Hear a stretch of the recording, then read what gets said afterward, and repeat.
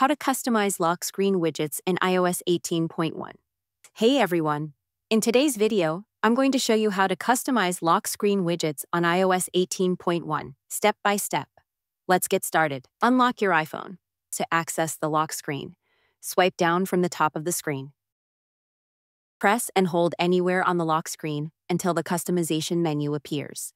Tap on the Customize button below your current lock screen. Select lock screen.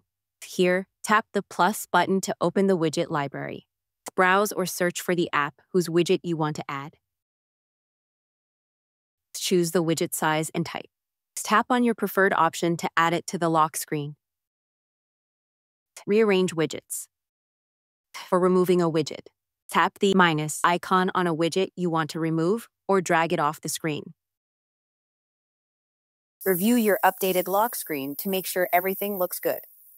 Tap Done in the top right corner to save your new setup. To switch between lock screens, swipe left or right to switch between different customized lock screens. And there you go. That's how you can easily customize lock screen widgets in iOS 18.1. Try it out and make your lock screen uniquely yours. Thanks for watching and see you next time.